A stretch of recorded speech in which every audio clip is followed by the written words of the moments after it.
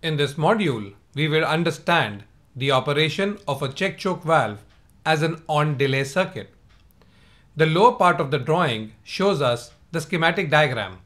It shows us a 3x2 valve connected to a check-choke valve connected to an actuator. The upper part of the drawing shows us a more detailed structure of a 3x2 valve, the check-choke valve, and the actuator. The actuator is single acting with a spring return. Let us see how it works as an on delay.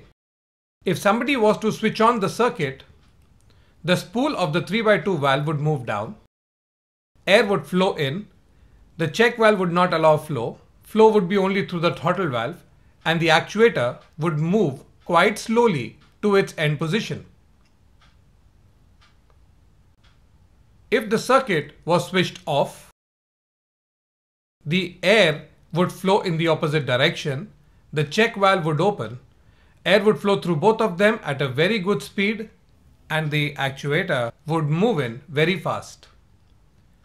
Let us see once again.